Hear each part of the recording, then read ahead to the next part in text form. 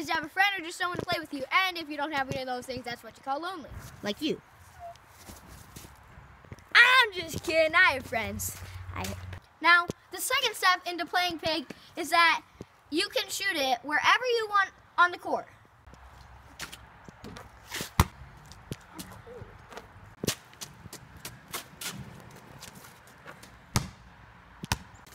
But don't do this. I got this. Okay. Side note, it is literally like 15 degrees out here, so yeah. Now, let's just say that me and Dylan are playing Pig and he gets to shoot first. Now, if he misses it,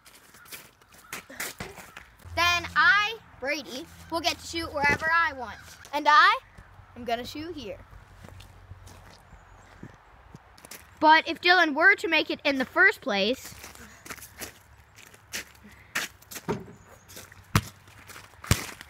makes it feel like makes it feel like then I, Brady Ohnbach, will have to shoot it where he shot it.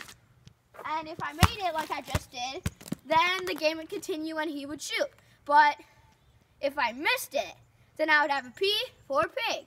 And that process continues and continues and continues until you get to G. And that, my friends, is where it gets complicated. Now, let's say I was at I for Pig.